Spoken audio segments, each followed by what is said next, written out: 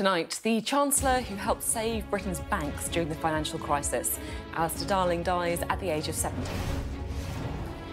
Tributes from across the political spectrum to the man who also led the Better Together campaign during the 2014 Scottish referendum. I'll be speaking to two of his former colleagues, the ex-Number 10 spin doctor Alistair Campbell and the former leader of the Scottish Conservatives, Ruth Davidson. Meanwhile, at the COVID inquiry, Health Secretary Matt Hancock says government should have locked down 3 weeks earlier at the start of the pandemic. As hostages continue to be freed by Hamas, I've been speaking to a mother whose 21-year-old son was abducted on October the 7th. She's in the UK to campaign for his release. And it's that time of the year again, we will have our very own festive switch on. All that and more with Nimco, Ali and Sonia Sodha, who will be with us for the next hour. It's Thursday, I'm Sophy Ridge, live from Westminster, and this is the Politics Hub.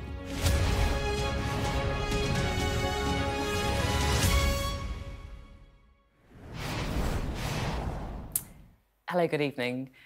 Alistair Darling once told me a story about himself. He was outside his house, doing a bit of gardening, pulling out some weeds or whatever, when a reporter from a newspaper showed up. The reporter took one look at the guy kneeling in the soil and thought, oh, that must be the gardener. So he asked him if Alistair Darling was in. Oh, no, he's not here at the minute. Sorry, replied Alistair Darling. Now, I like that story, firstly, because it's quite funny, but secondly, and most importantly, because I think it gives you a sense of who Alistair Darling was. Unassuming, humble. Westminster is full of politicians and, if I'm honest, probably journalists as well, who make themselves seem bigger than they actually are. But Alistair Darling was that rare politician who really was the opposite. Here's our Deputy Political Editor, Sam Coates.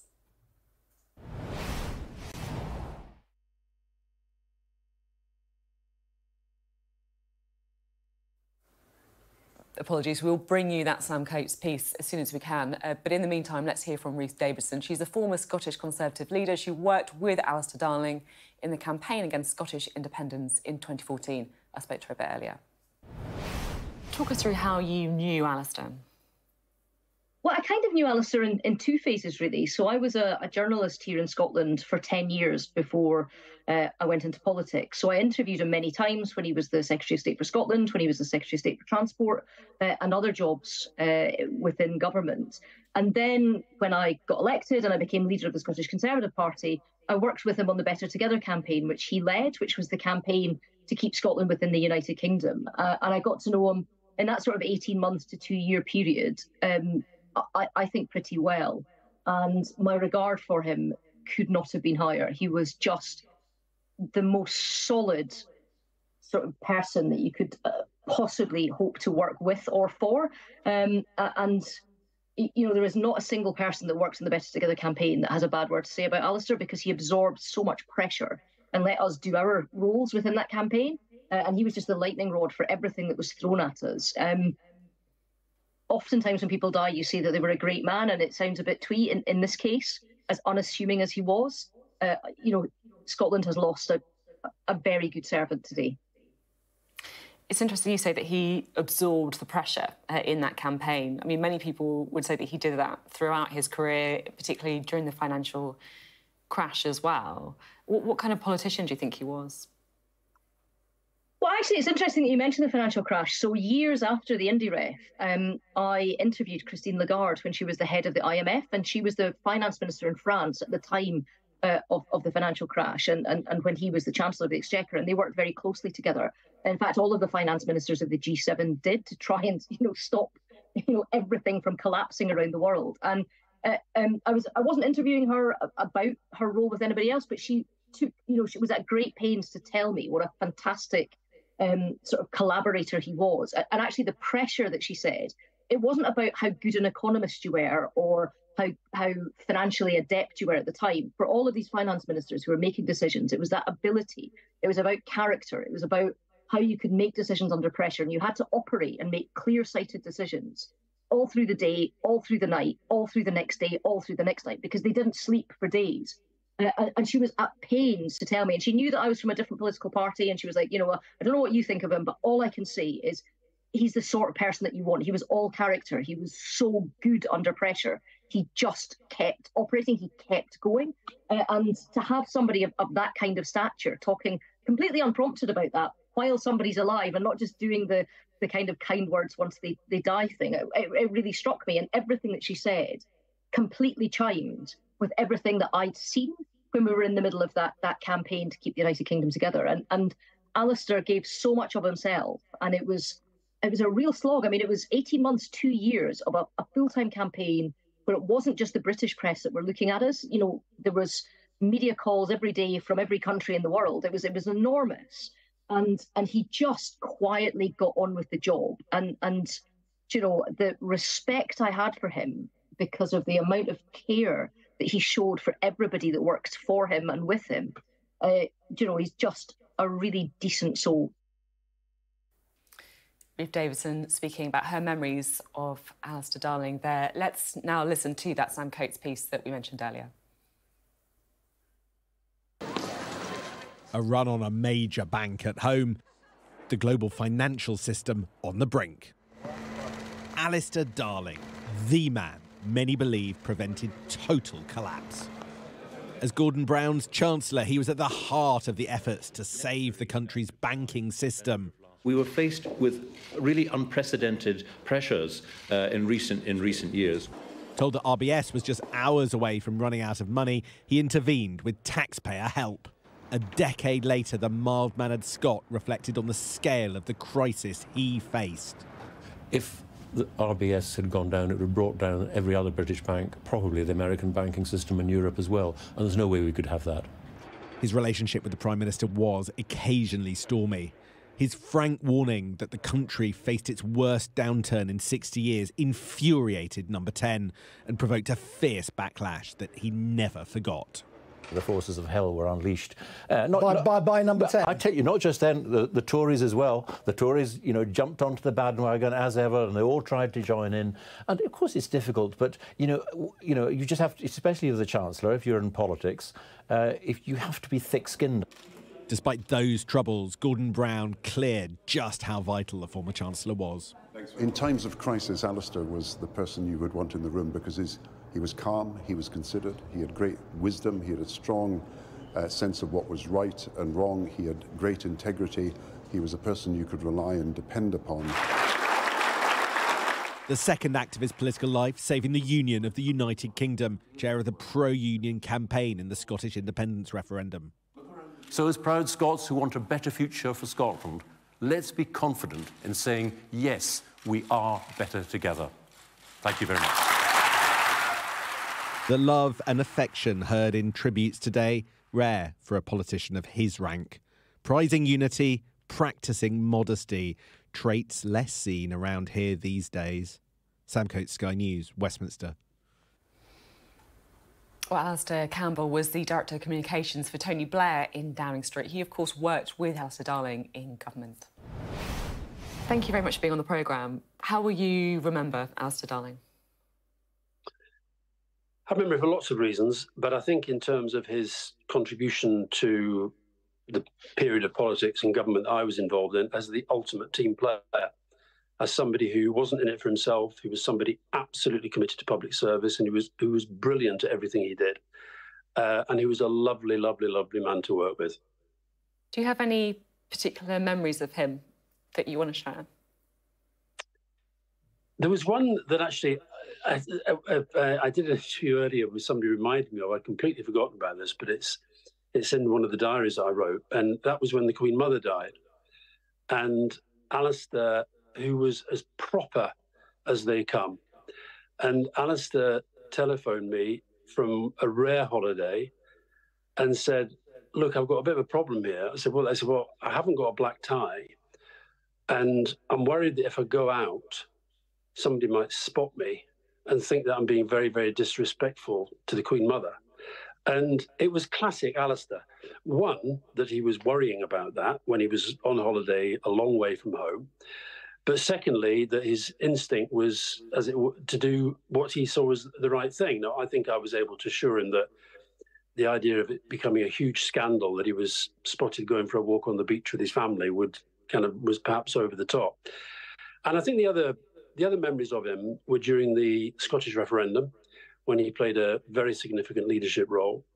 And I think if you hear from people like Alex Salmond today, who was obviously on the other side of the argument, I think the great thing about Alistair is that the same person that you saw in public life had that same integrity in everything that he did outside. And so we had some great chats up there, and also the fact that he was under massive pressure, could get pressured, could sometimes find the pressures very, very difficult, but in all of his public face would be calm, would be measured. And I think they were the qualities that enabled him to be such a huge figure and such a great support to Gordon Brown when the financial crisis struck. I don't know if you agree with this, but one of my kind of reflections on Alistair Darling is that he was quite unlike many other politicians, and also, to be frank, journalists here in Westminster, and that he didn't really seem to have a big ego at all. No, I can't. I've been trying to think through the day. I can't ever remember Alistair trying to sort of get preferment for himself. I can't ever remember him, excuse me, I can't ever remember him saying, you know, what's going to happen in the reshuffle then. I can't ever remember him trying to get favour for what he did. He just did the job. And I think actually I think he underestimated how strong he was as a politician. I think he sometimes underestimated how good he was as a politician. I think he saw himself as a kind of middle-of-the-road, middle-ranking kind of politician, when actually he had the strength and the characteristics and the qualities to be a top-level politician. And of course, he'll be remembered for that period during the aftermath of the global financial crisis, when that was as testing a time for any chancellor, any leader in our lifetime. So do you think that he's absolutely rose to it? Do you think that he's one of the very, very few MPs who didn't fancy himself as leader then? I think that's a very good question. I think if it had come along, I think he would have done it, and he could have done it. But I think he wasn't somebody who looked at other people and wanted them not to do well. I think he looked at people like Tony Blair when he was leader of the Labour Party in opposition and thought, thank God we got him there doing what he's doing, and I'm going to do what I do. I don't think that's what I mean about him being a team player. I don't think he spent any time sort of sitting around worrying and plotting his next move. And that is quite a rare thing. That is quite a rare thing in politics. And I think it's what makes people feel that incredible sense of integrity that he had. He was genuinely there for public service. His job was to serve the public. He was a Labour MP. He became a Labour minister. And when the Prime Minister, first Tony Blair and then Gordon Brown, asked him to do job A, job B, job C, job D, right up to Chancellor, he just did them to the best of his ability, which is as good as anybody you could have put there. Well, let's bring in our guests, the campaigner and former government advisor Nimco Ali, and Sonia Sodha, columnist and chief leader writer at The Observer. Good to have you here. It's difficult, isn't it? Because when people die, it's obvious that people are going to say nice things about them in kind words and bring back memories. But I felt like when Alistair Darling was alive as well, no one had a bad word to say about him then either. He just had this reputation, I think, in Westminster, right across the piece, for just being someone incredibly decent, committed to public service. He's achieved some really important things in public life. There's, of course, a financial crisis, the bailout of the banks that's considered to have saved the global economy, not just the UK economy. And then the really pivotal role that Ruth Davidson was talking about in terms of the role he played in the 2014 campaign to keep the union together. So I just think he's regarded as somebody who's decent, committed to public service, but who also had a really, you know, if you speak to people who worked for him at the time, he also kind of was wickedly funny, had a really dry sense of humour, as you were saying with your little anecdote about the gardener, and, you know, it was fun to spend time with. So, I think he was a giant of British political life and is going to be very much missed. I was really shocked when I heard the news. No, it is really sad because 70 is quite young in the whole kind of grand scheme of things. But I think ultimately, again, I've never met him, but the fact that Ruth spoke so well about him so lengthily, I think that kind of shows how he kind of, like, you know, was respected across the board. And I think that also came out in the tributes from the current government ministers, who you would think would not be celebrating a Labour MP, but were actually sharing personal stories of how they work together. Yeah, it's definitely right. He did have that kind of cross-party sort of feeling. And it was really interesting. I thought Jeremy Hunt, when he paid tribute on Twitter, he thanked Alistair Darling for the right decisions he'd made at a time of crisis. And that's actually quite unusual coming from a Conservative chancellor relating to that period in 2008. So I think it does just show how respected he was across the spectrum. Yeah, it really does, doesn't it? And thanks very much for sort of sharing your kind of memories of him, and also, like you say, kind of reflecting on what is certainly the case across Westminster. It does feel that, I guess, like you said, like a kind of giant of politics has been lost today. Now, to the COVID inquiry. He's been the punchbag for others at the COVID inquiry so far, but today, finally, Matt Hancock was given the chance to have his say. He defended his record as Health Secretary, describing a toxic culture and deep unpleasantness at the heart of government during the pandemic, but admitted that lockdown should have come earlier. Our political editor, Beth... A discredited former health secretary, accused of incompetence, dishonesty and ultimately being responsible for the death of thousands. Do you like your way through COVID, Mr Hancock? Arriving at the COVID inquiry today to defend his record, his reputation and remonstrate with his critics. The truth, the whole truth and nothing but the truth. Matt Hancock has been heavily criticised for his handling of COVID and accused of misleading the Cabinet about the plans in place to deal with the pandemic. Today, attempting to recast himself as the driving force trying to curtail COVID in early 2020. We were trying to effectively raise the alarm. We were trying to wake up Whitehall to the scale of the problem.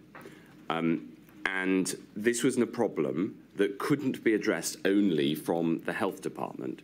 The former Health Secretary also claimed he urged the PM to lock the country down on March 13th, 10 days before the first lockdown began, but he failed to provide a shred of evidence. In that email on the 13th of March, to which you wish us to have regard, do you use the word immediate or lockdown? I don't have it in front of me. Do you use the word immediate or lockdown?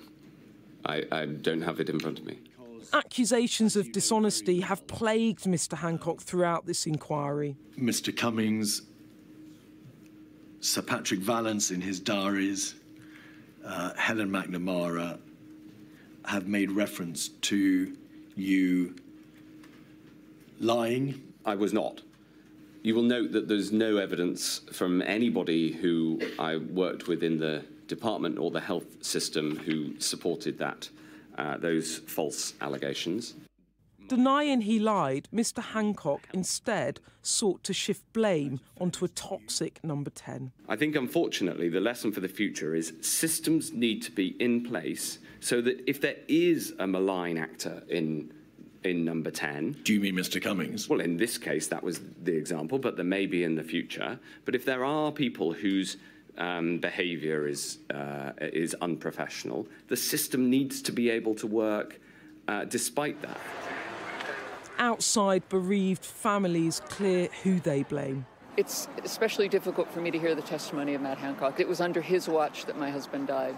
He was in charge of the care homes. He was dead because of the inadequacies of the health secretary.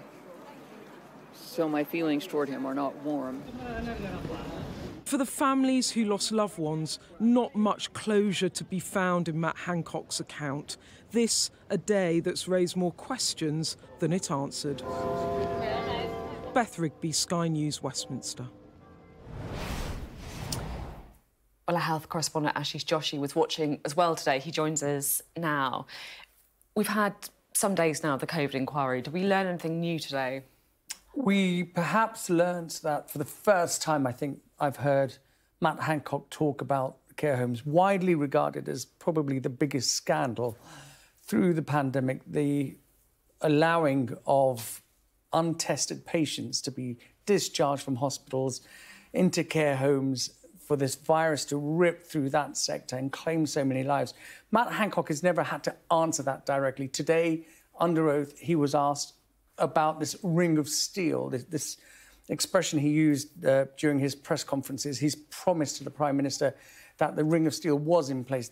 There seems some doubt to that now when you looked at the WhatsApp messages about the assurances he'd made. But certainly there was an admission from him today that perhaps that ring of steel wasn't quite, that protective ring wasn't quite a ring, because Hugo Casey said, well, according to Professor Jonathan Van Tam, a ring is completely closed. There's no way in, no way out. So if you take that to be a ring, would you say you place that ring around a care home? And he looked down and he said, no, in that case, I'd agree with Professor Van Tam. So therefore, there were some protections in place, but certainly not the protection that he'd been telling the country about. And we also learned, again, Beth referenced it there in her report, that he was urging, or he says he was urging the Prime Minister to lock down much earlier, on March the 10th, 13th, 10 days before the actual first lockdown. No evidence to support that claim. And then he says that he was urging the Prime Minister to take further action, claims he's made in his book, and he was asked about the evidence to support those claims, none there as well. And he also talked about asymptomatic claims, suggesting that he thought, because of the anecdotal evidence that had been presented to him and his colleagues, that he had learned that COVID-19 was possible through asymptomatic transmission. Before the scientists, he said, I knew it and I wanted to go with that, but I had to listen to my scientists, and that's my one biggest regret of the pandemic. And he writes about that in his book as well. And of course, with Matt Hancock, there is no chain of evidence to support that claim. There you go. His one regret is knowing more than the scientists and not sticking to his guns. Interesting. Yes. Thank you very much, Ashish Joshi. Still to come on the Politics Hub. We'll get more reaction from our duo for tonight. We'll also tell you the latest on the future of the Telegraph.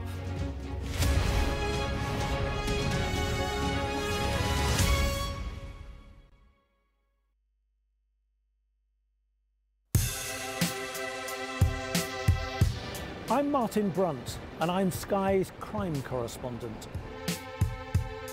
My most memorable story was, and still is, the disappearance of Madeleine McCann. Please, please do not hurt her. Please give our little girl back. We aim to be the best and most trusted place for news. For detectives, the first 48 hours after a murder are crucial in the search for clues. The public expects them to find Jill Dando's killer soon. The British detectives are planning to meet forensic experts, academics, and even witch doctors. I remember the grimmest case, the Sower murders of schoolgirls Holly and Jessica. I felt I can't undo what's happened, but I can help explain it. Ian Huntley was arrested and charged within a fortnight of the murders. I've never murdered anyone, I've never raped anyone. What am I in jail for? The parole board has to decide if Bronson needs to be kept locked up for the safety of the public.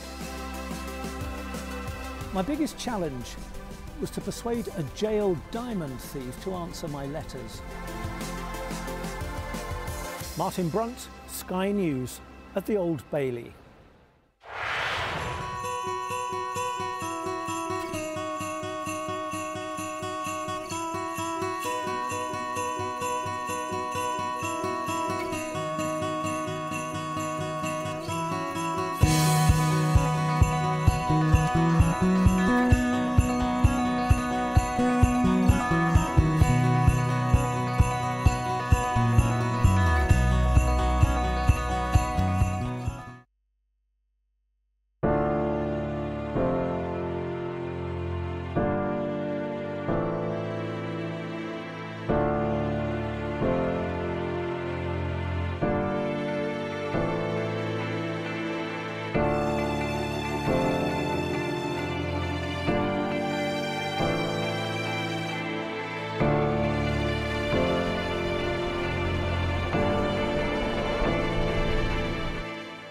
Presumably. That way, behind the desk. Now, it's been the story bubbling around Westminster over the last couple of weeks, but today Sky News has learned that the Culture Secretary, Lucy Fraser, is going to launch a probe into the takeover of the Daily Telegraph by a state-backed Abu Dhabi-based fund.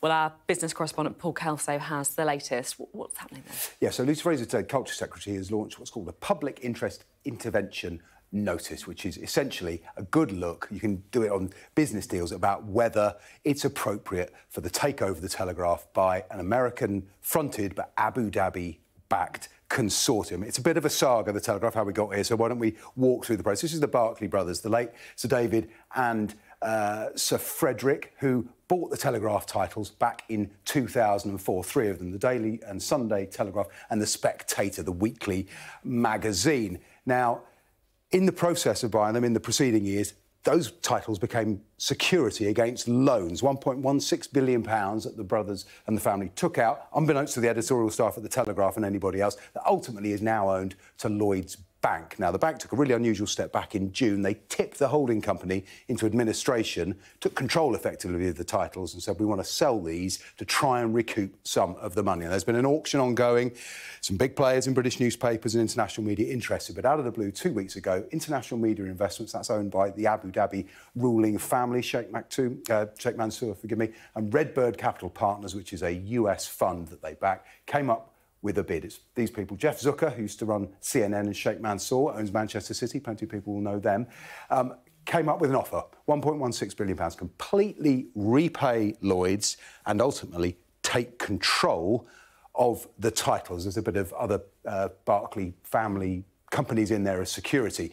What's being examined now is Ofcom will look whether on media grounds, whether on media freedom and potential censorship and suppression of media freedom, is this OK? And the Competition and Markets Authority will look at whether the deal stacks up. So effectively, this whole corporate structure looks a bit messy. It still is. It's in limbo while the government effectively decides whether these guys are fit to own these newspapers. I mean, it's a big, big media story, but it's a big political story as well here in Westminster. I mean, the Telegraph has big influence in Tory circles too. It's really interesting. It's a heritage brand. We thought newspapers were dead. Well, clearly not. Potentially 600 million is the number that's put on the value of these titles. There are other big players. Rupert Murdoch's interested in The Spectator. The owners of the Daily Mail are interested. Sir Paul Marshall, who owns GB News, he's interested.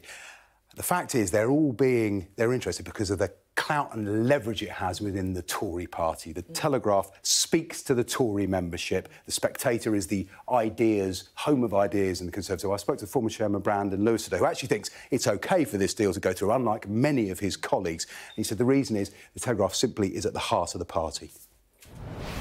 There's no doubt the Telegraph sits in the heartbeat of many, many Conservative members and supporters across the country, but I think it's bigger than that. The Telegraph is one of the real substantive newspapers of the United Kingdom, with a long history that's respected around the world. The Spectator has got a phenomenal history and a great reputation around the world. They're kind of some of those iconic titles that it makes the UK media so popular around the world. Thanks very much, Paul. I have a feeling we're going to have more updates on this story from you in the coming weeks. Thanks very much. Well, let's have a chat to Nimco and Sonia, shall we? Lots of issues there about the Telegraph. Nimco, we're talking about the importance to the Conservative Party for the Telegraph. Yeah, I think the Telegraph and the Spectator are very much aligned with the Conservative Party. But I think what's really interesting is the hot take of the fact that when it's a Middle Eastern buyers, I think we're having this conversation of are they worthy of buying? But I would rather Middle Eastern owners than somebody that's going to turn it into GB News. So I think the whole point is if someone like Brandon Lewis says it's OK for them to own it, then I think it's an OK idea. I mean, I think it was absolutely the right decision for this to get referred to the CMA and to Ofcom, because at the end of the day, who owns, one of our sort of 5 national newspapers or whatever it is, I should know that off the top of my head, but in this country, that's a key bit of our news infrastructure. And, there are all kinds of other areas of the economy that are very strategic and important. So, for example, energy infrastructure, communications infrastructure. We had a big debate, didn't we, about Huawei, a part state-owned tech company by China, whether they should be able to buy part, how much involvement they should have in our comms infrastructure. So I do think that there are extremely legitimate questions, because this is a state, the United Arab Emirates, who would own a significant part of, key part of our information landscape. So I think it's really right that we've got regulators probing these questions. How do we work out, what we're happy with foreign investors buying and what we're not happy. I mean, the reference to Man City, for example. Yeah, I was going to clubs, it's very normal. Exactly, I was going to say that's the level of influence that they have, and I think that the way like an investment company buys something in is I don't think that they're going to have editorial control. So if the conversation was the fact that these Middle Eastern buys were going to come in and put in their own editors and kind of change the narrative of the story, I think that's a different thing. But ultimately, in order for them to be able to buy something, they wanted to make money, so I don't necessarily think that there'll be that much amount of change. And with Chinese-backed technology, I think that's completely different because that's a hostile country to the UK. So I don't necessarily think we have to have a conversation about the reasons why people are buying this. And I think they're buying it to make money. And in order to do that, I don't think they're going to change the ethics of the paper. But newspaper owners, they do get a significant say. They do have influence. We know that, for example, if we look at the Murdoch empire, Rupert Murdoch has personal influence over the editorial direction of its newspapers. And, you would expect that in many ways because he owns them. To be fair, I guess, to the Murdoch papers, they switch alliance, right? Exactly. Whoever they think is going to win the election. But I do think that owners have influence over the editorial directions of newspapers, and therefore it is right to ask questions about who's allowed to buy them. Newspapers not dead, though. Must be good news for you. Yeah, well, thankfully, yeah, exactly. I think that's true. No, we're a long way from that. And I think particularly if you look at the circulation of weekend papers, for example, people were predicting the end of print newspapers sort of 10, 12 years ago. And it is true that, people do consume information online a lot more now. But actually, at the weekend, you do want to pick up advert for my own paper. But on a Sunday or a Saturday, it's really nice to sit there with the papers and all the supplements and, not just read the news, but read the style section too, so the magazines, so yeah. I remember people were saying newspapers were dying many, many years ago when I was doing my national training of newspaper journalist qualification. So yeah, it's absolutely right. No, I was just going to, I think that's a consistent thing that's said, but I think that generations are changing. It's the fact that everybody just wants a break from the internet once in a while, and getting a newspaper is the thing to do. There you go. Thank you both very much, Nimco and Sonia. Coming up next on the Politics Hub. Amidst frantic diplomatic negotiations to extend the ceasefire in Gaza and release more hostages, I speak to the mother who is pleading with the authorities in Israel and Hamas to give her proof that her son is alive.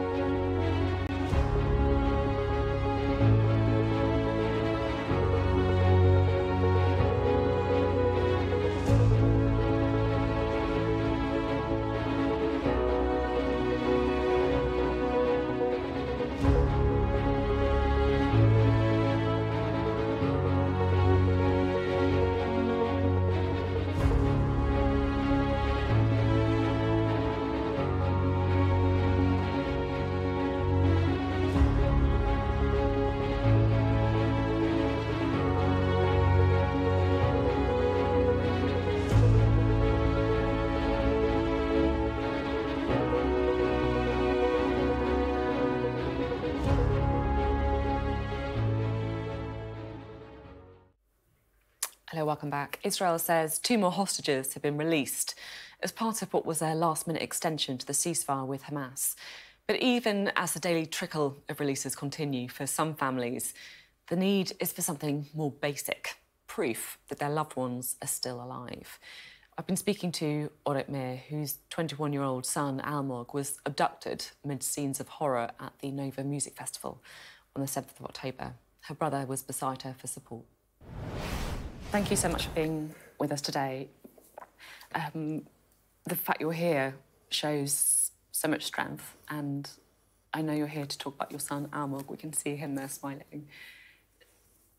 Talk to me about him. What's he like? My son Almog is 21 years old.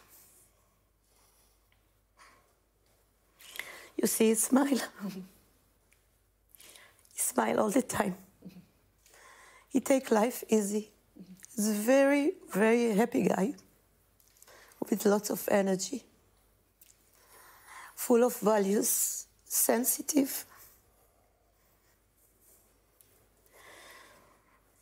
And he's friendly. He has lots of friends. You can see his smile beaming out through that picture. Yeah. What kind of thing makes him smile like that? What does he enjoy?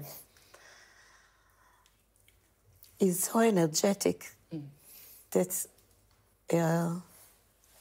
usually he goes, he makes sports, he goes to parties, he loves music, all kinds. He went to concerts. Everything that makes him move, that's what he's doing. And we know you've got your brothers here supporting you. Yeah. I know how difficult it must be, of course, for you to talk about your son and to make everyone know who he is, why it's so important for him to come home to you. He's got an older sister as well, right? Yeah. He has a sister. I have a daughter. She's 31 years old. She got married. I have a granddaughter. Beautiful. Yeah. And on October the 6th, Almog was with his grandparents, is that right? Is he helping his grandfather? He was helping before and after he went to the party, yes. And then he went to a music festival? Yes. He went, his friend Tomer came before and they went together to the festival. I asked him, where is the party? And he says it's in the south of Israel. I asked him where is exactly, so he said it's in kibbutz Re'im. So I said, kibbutz Re'im is very close to Gaza. So he said, so what? They got permission from the army, from the kibbutzim around. So what? He used to go to the south, to everywhere. He loved dancing, he loved music, so he went to lots of parties. He's 21. Yes, he's young. When did you first realise something was wrong? After his phone call, he called me in the morning at the 7th of October. He called me at 7:45 a.m. And he said to me, Mom, they closed the festival. There are rockets and shooting everywhere. I don't know what is going on. I'm hiding. I'll call you every half an hour. Mom, I love you. This was the last call from him. And after, when I opened TV, I saw all the tragedy that happened there. And I realized he is in danger. My son usually don't don't talk to me like this. I love you. You don't say it at the telephone, usually. So I published this picture in the Facebook, and we asked a question. Who saw Almog? He went to Nova Festival. After 3 hours, I got a phone call from a friend who recognized him from a video that the Hamas published in the Telegram. And when I saw the video, my life, it was like a knife in my stomach. He was lying there on the floor with 4 other young guys. They were tied on their hands. Some of them were beaten. My son was lying on the floor. He covered his face with his hand, and he was looking frightened. I started to shout. I understood that now my life is going to change. Nothing will be the same. Nothing.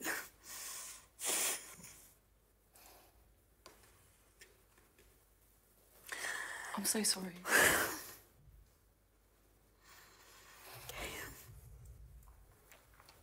Your brother's there if you need him, okay? Can I? I'll drink water. Of course. Take some.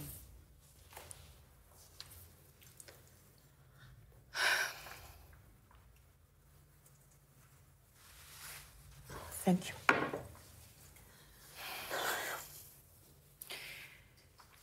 Do you know anything about what happened on the day, who he was with, if he was taken with anyone that he knew? Yes. Yeah. Actually, Tomer, his friend, the friend he went with him to the party, to the festival. Yeah. He came to our house a few times, but I didn't have any contact with his parents. No.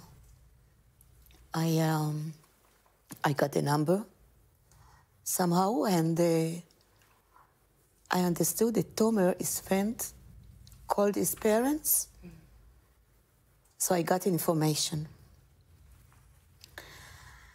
My son and Tomer, his friend, decided to, they were hiding, and after they decided to go to the car, to escape. Yeah. Two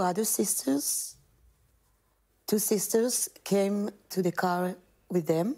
They knew them before. They met them in the festival, and they tried to escape by car. But after a few meters, they bumped the car, and they escaped from the car. They start to run to different direction. The two sisters start to run together, to escape together. Their father called them, and he stayed with them for 1.5 hours while they are running.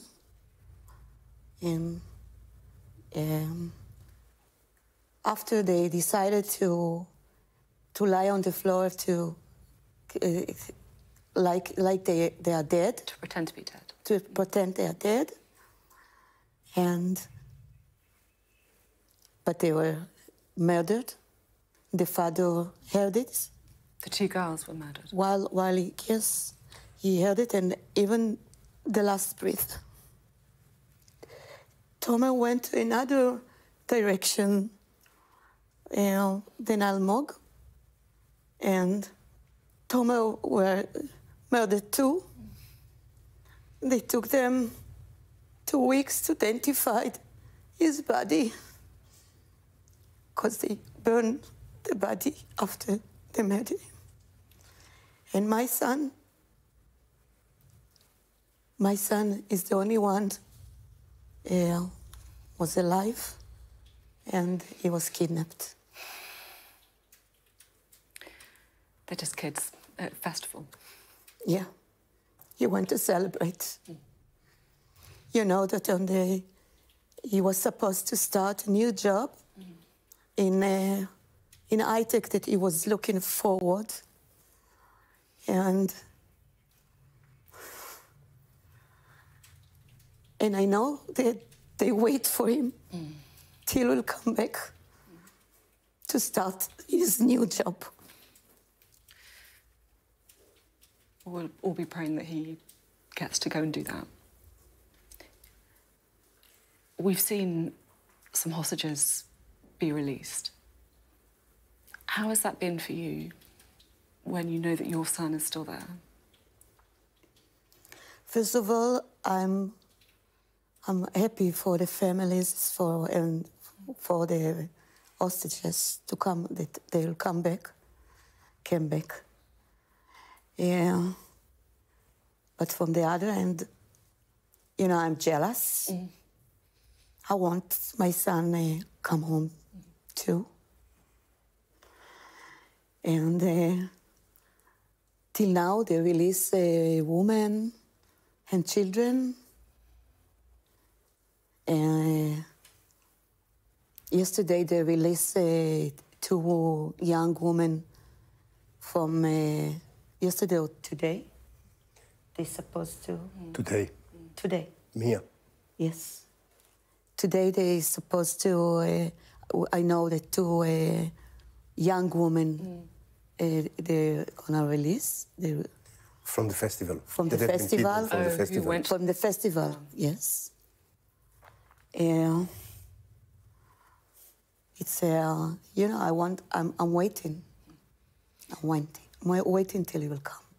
If and when you get your son home, what do you want to do?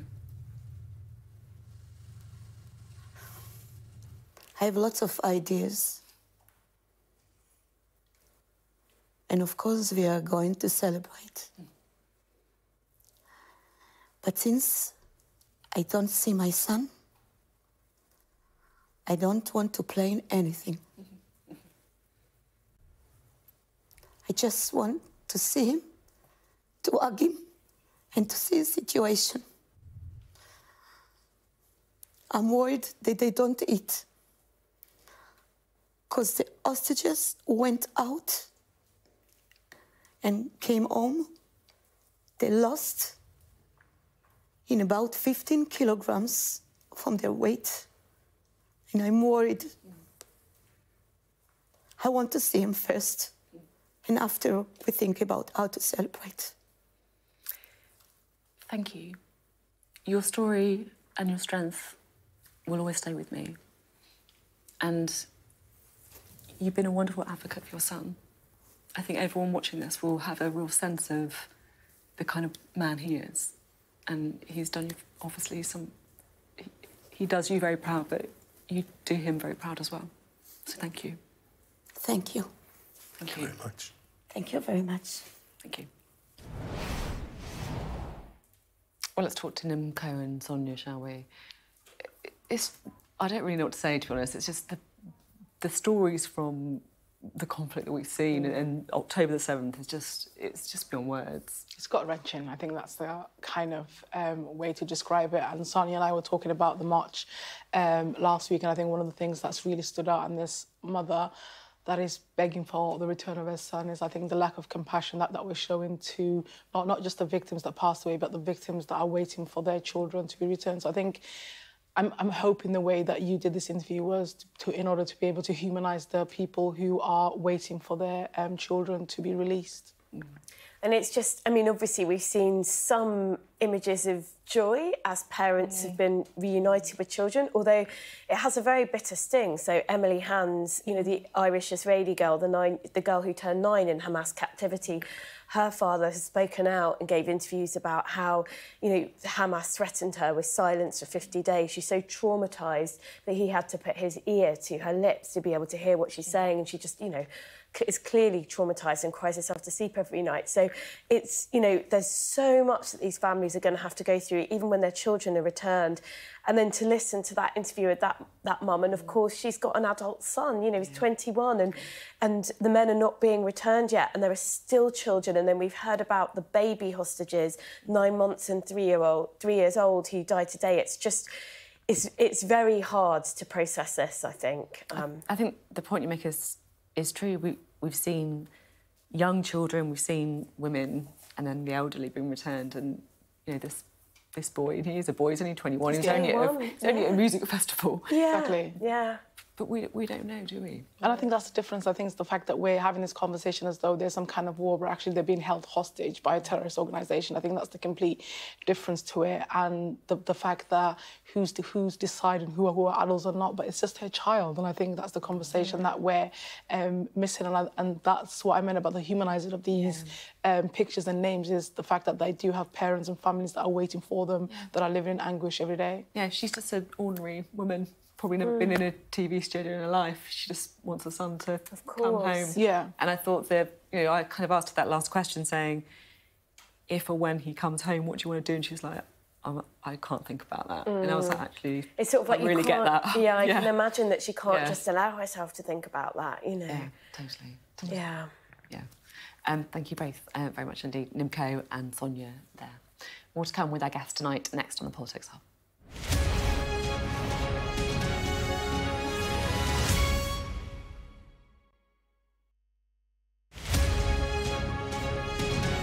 I heard the fire alarms go off, and one of the guys, the banksman on the ground, said, this is not a fire drill, this is evacuate everyone out. And there's a fire on level 8. I was concreting at the time, and I looked out my left window and I could see the smoke. So I just hoisted up and slewed round to put the concrete skip on the ground. And they said, yeah, you have to come out the crane as well. So I got the skip off and my chains, and I started hoisting up, and I slew back round, and I looked out my left window, and as I looked out my left window, one of the guys on the ground shouted out, there's a guy on level 8. And I stopped what I was doing, and I looked out on level 8 where he was, and he was waving his coat. And you could see the area where he was standing. You knew he didn't have that much space. No, he had about 2 metres. He was standing on about 2 square metres there. That wasn't a light. So and when I touched down the cage, there was materials on the floor. So the cage started to tilt a little bit. Yeah, and the wind caught the block then, and it started pulling the cage over. I thought, no, lucky it came back. And then I heard the cage go down, and then the banksman said, he's in. So then I heard the crowd outside. They were all shouting as well. I could hear all that as well. So yeah, and then up and away, pulled the lever right back as fast as I could, get him out of there. You're in the right place the right time in terms of you were in your cab. You were told to evacuate it, but you heard that someone was there, so you stayed in. And like you said, you've done that manoeuvre many times. Yeah, I've been on that level before, yeah. But from what you're saying, you were operating blind. You and your man on the ground worked together. Yeah. What was that like? What were the nerves like? The adrenaline was out the roof. Like I can't tell you. You know, when I got him back on the ground, put him back on the ground safely, and the ambulance staff was there. Yeah, they took him away, and they took my hooks off, and I blocked up and everything, got the crane safe, and I just stood up, and I was shaky as hell. Hello, welcome back. Well, it's not been a great week for the Prime Minister, but he did at least have the chance to spread some Christmas cheer this evening, turning on the lights on the tree at Downing Street. As Prime Minister, I've got to say, it would be very nice if sometimes you could just flick a button and everything would turn out to be brighter. It's one of the rare chances I am going to get to do that. So please join me in the countdown. Are you ready? Right, here we go. 5, 4, 3, 2, 1.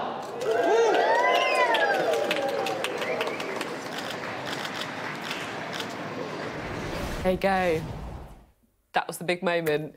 I mean, they are quite amazing, the Downing Street Christmas trees. They are enormous. I've done a lot of lives outside them, and they're pretty bumper. It feels a little bit early still, though. What do you think? No, I've already got my Christmas tree up. You've got yours up? Yeah, I have one up for a full week, yeah. See, I haven't got mine up. I'm waiting for my niece to turn up this weekend, but I think everybody's going to have theirs this weekend. When do you put yours up? No, you're a late adopter. No, this weekend. Okay. Not that late, don't get me wrong. Okay. Saturday morning, I'll be straight out getting the Christmas tree on. But it's got to be December, hasn't it?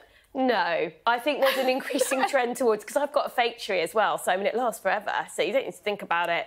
You know, needles dropping off in the run up to Christmas. Bonfire night, you can start celebrating, I think, Christmassy. But I think, so like October's for Halloween, then we have firework night, and then we... I'm a big fan of Christmas tree up last week, November. I love it, I love it. And because we don't have Thanksgiving, that's why, so we can do Christmas trees. What's your take on Christmas decorations? Should they be like loud, brash, you know, kids like rubbish that they've made, or should it be like, you know, perfectly all colour themed? See, my niece has spent like the last 2.5 years in Dubai, so she's coming back with like she wants a theme this year. But before it was like just like tacky tinsel and those little like, you know, angels that she made out of toilet paper rolls and all those other kind of cool things. I quite like that because that's what Christmas is I don't really celebrate Christmas. I just do it for the Christmas decorations that are made by kids. Yeah, I love it. I love it. I mean, I'm for that too. Yeah. Now, right, we haven't got a tree in here yet. It's a bit early, I think, although Sonia disagrees. But we did want to have our own switch on still. Now, I have no idea how this is going to go, just to warn you. So the technical team here have told me it is still possible with the magic of technology. So let's see what they've come up with. OK? Right, I need to count down. OK. Right, 5, 4, 3, 2, 1. Let's go.